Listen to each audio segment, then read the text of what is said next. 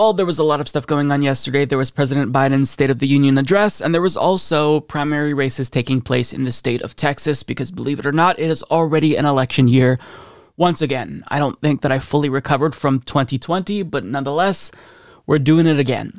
So overall, we're going to talk about the election result, and I've got to say, just off the bat, not a bad night for the left. I mean, I didn't get all of the wins that I wanted when it comes to progressive candidates that I was following. But overall, I mean, it wasn't the bloodbath that we've come to expect with leftist congressional candidates. We had some really solid victories and one guarantee of a leftist who will be going to Congress, and that's really exciting. So overall, not too shabby compared to, other primary nights that we've all experienced before as leftists, which have been painful. But let's look at the results, starting with the gubernatorial race.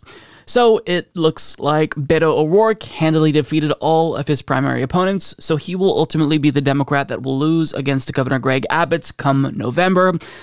Here's hoping to him going away forever after that. Now, when it comes to the House races that I was following closely, there was a progressive candidate in the 30th Congressional District of Texas. Her name was Jessica Mason, and she was a phenomenal candidate. I was rooting for her, but this was a really tough race because this was a crowded field.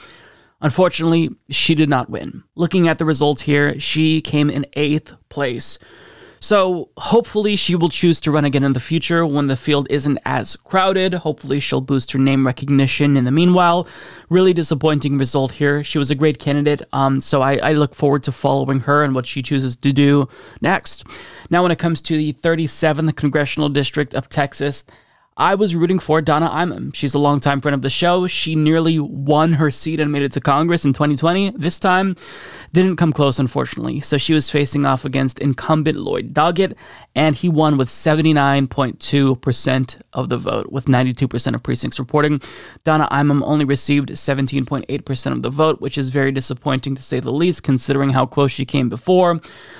But, you win some, you lose some. And this one is just really disappointing because Donna Imam is brilliant. She is a strong, solid progressive. She's an engineer, so she's brilliant. So having her in Congress would have been incredibly valuable, but unfortunately didn't happen this time. The districts were redrawn. So I thought that she actually had a better shot of winning this time than in 2020 when she defeated her primary opponents and faced off against the Republican, but that wasn't the case. So I will still be following Donna Imam and hope that in the future she chooses to run again. And, I have no doubt that she will continue to fight. Now, with that aside, there's other leftists that were running, but those were the two that I was really watching closely. But now let's get to the good news, starting with the kind of mixed/good news. I know you all were paying attention to the race between Jessica Cisneros and Henry Cuellar.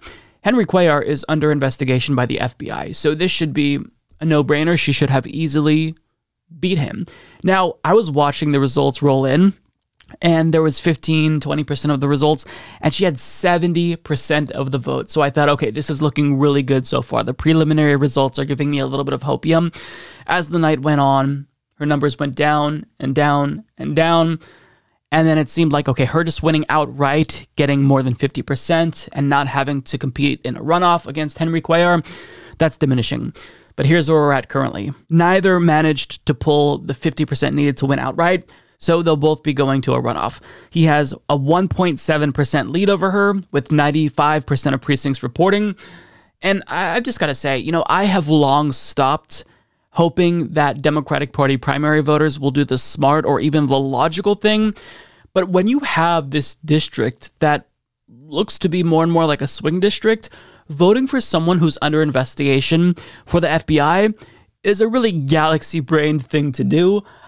So what are you thinking? What are you thinking if you voted for Henry Cuellar? Are you stupid? Now, to be fair to the voters in this particular district, I'm assuming that they just didn't know, but it's really frustrating to me that Democratic Party primary voters just instinctively always vote incumbent because reasons, right? Maybe they think that the incumbent defeated a Republican before, therefore they're the best to go up against the Republican again. But you can't keep complaining about the state of the country if you keep electing the same fucking corporate Democrats over and over and over again. So it is very frustrating to me that this was even close. It should have been a blowout, but nonetheless, I don't want to rain on everyone's parade because she's not out of it yet. The problem is that, either she is going to boost her name recognition between now and the runoff election, or people will kind of forget about the fact that he's under FBI investigation.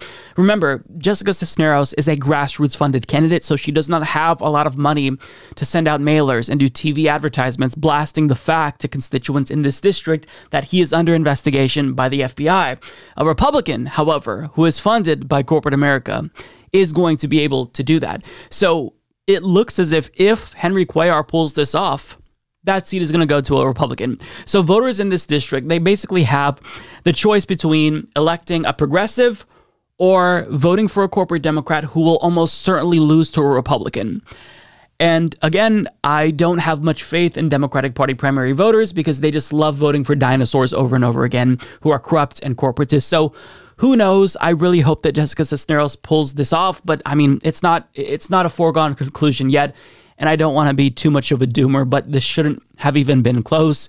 But yet he overtook her and had a 1.7% lead. So I'm rooting for her. If she loses, then voters in this district, I mean, I don't like to voter blame very frequently, but I don't know what else to say. You're just dumb if you're voting for someone who's under investigation by the FBI. And if you didn't know that, maybe do a quick Google search before you vote. I mean, Jesus Christ, people. This is our democracy we're talking about. 5 minutes to just do a quick search on Henry Cuellar.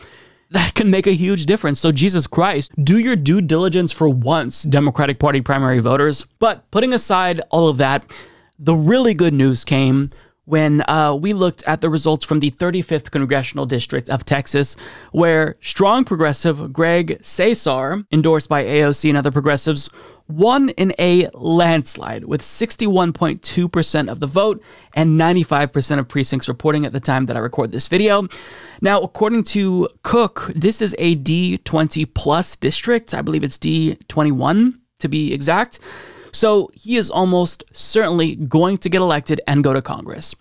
Really good news. So we have another solid progressive, almost certainly going in Congress, being another vote for the left. And that's really important. He supports Medicare for all and all of the progressive priorities that we care about. Whether or not, he agrees with us on strategy, that's yet to be seen. But at least to have him there advocating for our positions, that is really, really important. So I'm excited about this. I think that he's a phenomenal candidate. He's one that I didn't follow too closely, but I was aware of. And it's really nice to see him not just win, but win in a landslide. Like, we needed that win. We need victories like this, and I'm really glad whatever he did here, I hope that he shares his winning strategy with other candidates across the country, but this was really important to see. Now, if you haven't heard of him yet, let me go ahead and share his ad that he was running. Overall, great candidate. The victories that mean the most are fought for together. No one thought that a group of workers and community advocates could take on the biggest corporations in Texas. That a young organizer could win a seat on the city council, or that our big dreams and bold ideas could turn into transformational policies. But we fought and we won so that everyday people could have a seat at the decision-making table, so that workers could make a living wage, so families could afford to stay in their home and reproductive rights could be protected. Together, we've made real progressive change in Texas, but our biggest challenges are still ahead. Right-wing officials who don't care if we freeze or get sick or if we're discriminated against. They only cater to the powerful. They think we can't win. They are wrong.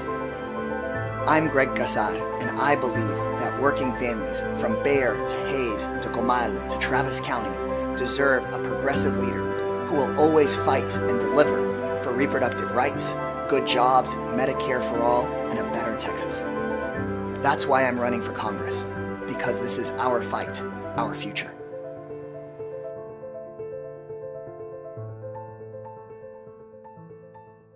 So there you have it. Greg Cesar going to Congress almost certainly. So really important. We could have Jessica Cisneros also go to Congress. She'll be facing off in a runoff against Henry Cuellar. So we'll have to wait and see. But again, I just want to say, I don't want to be too doomer here. Overall, this was a pretty damn good night for the left. Usually we get 0 W's, right? But we have potentially 2, depending on how well Jessica Cisneros does in, I believe, May when the runoff takes place. But we have almost 1 guaranteed win in November with Greg Cesar, and we have another potential winner in Jessica Cisneros. It's kind of a more difficult district to win against the Republican, even if there is a Democratic incumbent there currently. So we'll have to wait and see. But overall, not too bad. You know, I've kind of expected 0 wins in all of these races over the years after seeing so many elections. But to have 1, possibly 2, look, that's good. That's a victory that I think we need to celebrate. I'll take it.